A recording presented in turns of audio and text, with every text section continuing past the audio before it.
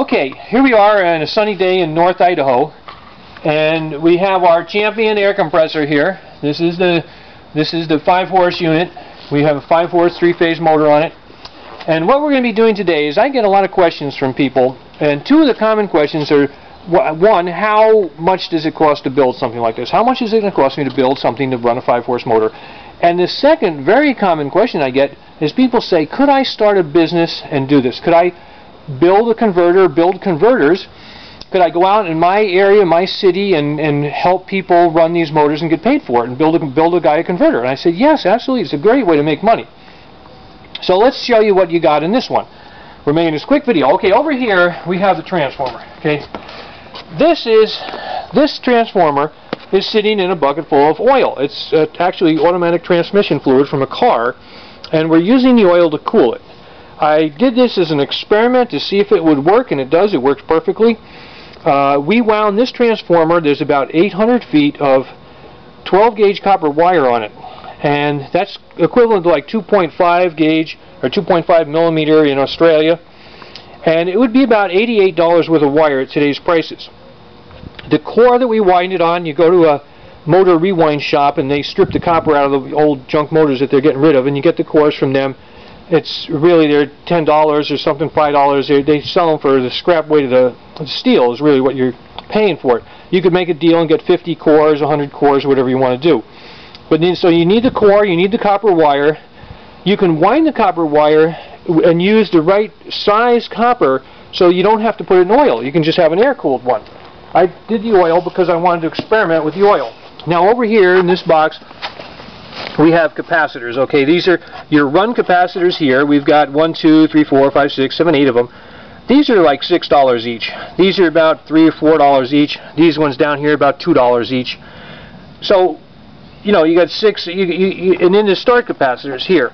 We have 2 of them connected in series because it's high voltage, and they're about $6 each. So maybe you have $30, $40 worth of capacitors here. We have a couple of resistors to bleed off the charge.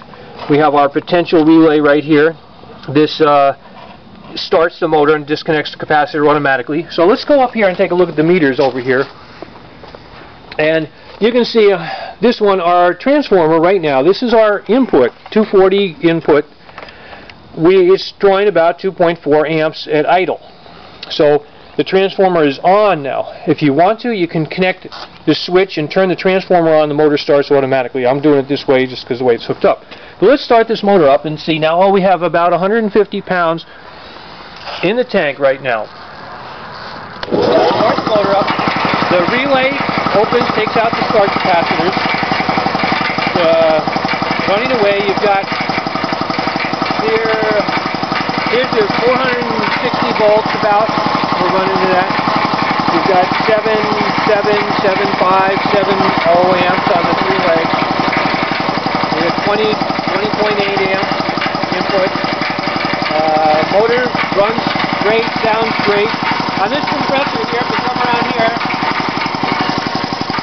we can see that I've disconnected the centrifugal motor to make it a little more harder to start. And so that's just something I was doing in my test. So right now, let's look at the pressure gauge here.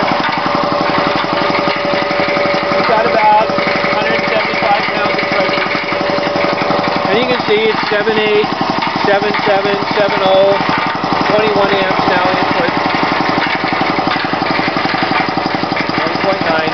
If you turn it off, you know, you don't hear the air bleed out because I got that disconnected. It starts right up again and runs away. Now, the thing is, people are going to be happy.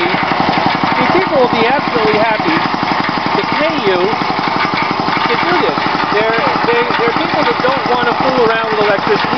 They don't want to mess around with winding wire and doing these kind of things. So, as a business, you would go over there and you would get the equipment, and you would go over, you build a converter for them, set them up, run the motor, and okay, let's take a look at that pressure gauge now. It's getting up to where I really want to turn it on. So there we have a situation where If you buy the DVDs, I will teach you how to do this, and I teach you how to build a rotary converter, teach you how to build a transformer converter, and I teach you also how to build a transformer and use it with a rotary converter to make it even more efficient and have more starting power. And you have flexibility so that when you go, somebody calls you up, you go there, you look at the situation, and you say, hey, the best thing I would recommend for you is this. You go back, you build the thing, you come over there, you set it up, and if you look, people pay $2,500 to have a rotary converter made. So here you are, you have plenty of profit margin if you're going to spend $150 on making these transformers, $200 maybe if you make a big one with bigger copper wire. So anyway, this is this setup, and this is what you can do to earn money setting people up running their 3-phase motors.